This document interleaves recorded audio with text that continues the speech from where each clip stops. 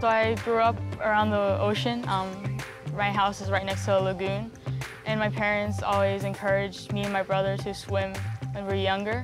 And then it wasn't until I was 8 that my mom had found the swim club, and as soon as I started competing, I knew it was something that I wanted to continue. And once I got good enough, I started competing for Tonga. So I've done a few big events like the Commonwealth Youth Games, Turkmenistan Asian Indoor Martial Arts and Games, and this year a training camp in Japan as well as the Apolima Strait.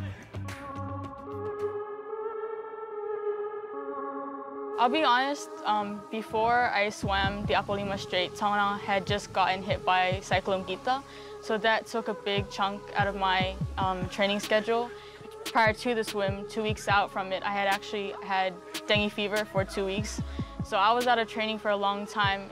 So really, I'd say I only had about 2 weeks to actually do high-intensity training before we went. During this swim, honestly, I didn't really think about me being the youngest person to swim it. I was just thinking about completing it and what an amazing accomplishment it would be to complete it.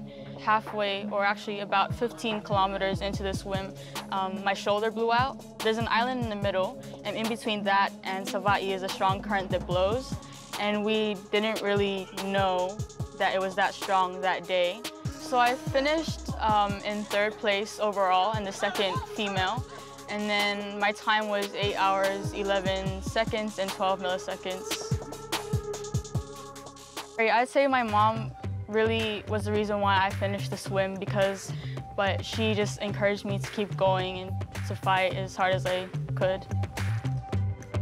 You don't usually see a lot of female athletes, especially here in Tonga, very traditional home. So for me, I guess it was just a challenge to expose myself to the community and just be comfortable as a swimmer and as a female athlete, and also to compete for Tonga. Everything in that kind of area, I work together with the Talitha Project, which is an NGO that helps empower young women. I just say encourage any girls to join a sport. It's great, and even though you have people trying to pull you down, I'd say it's so worth it just to pursue your dream.